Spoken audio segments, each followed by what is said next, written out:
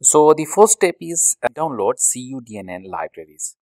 So for that, I will recommend follow this first link, Cuda Toolkit, free tools and training. So it depends on your GPU that which one is working for you.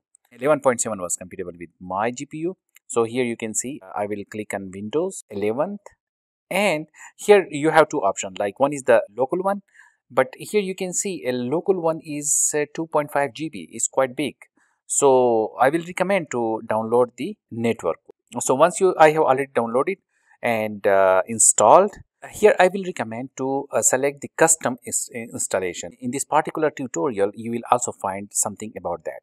So then we will download the CUDNN libraries. Here from this link you can easily download that one. But if you are using 11.7, so you will download the Cuda 11. So I have already downloaded, and once you download, then we will move to the next steps. So now go to the CUDNN folder, and in the folder you can see Cuda, bin, include, lib.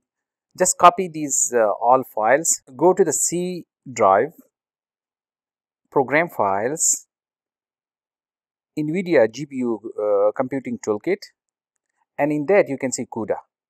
And in Cuda you can find 11.7. Just avoid 10.1. Go to 11.7. Just copy and paste.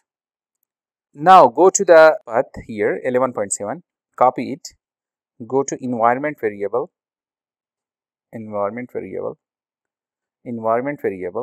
Here you can see you can cross check that if it's already taken the CUDNN and Cuda path.